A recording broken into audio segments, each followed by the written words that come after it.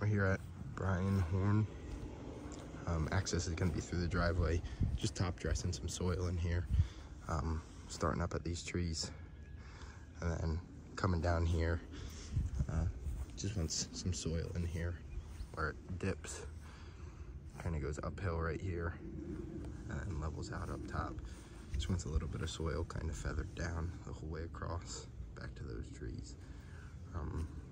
Just making it look nicer, filling in the low spots and all that. And there's another section down the driveway.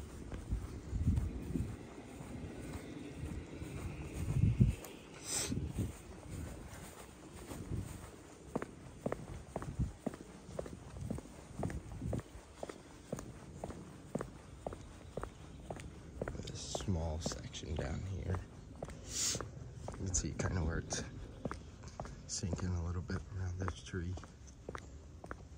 And then there's some spots further out. Just this section here, top dressing a little bit, just leveling it out a little bit more.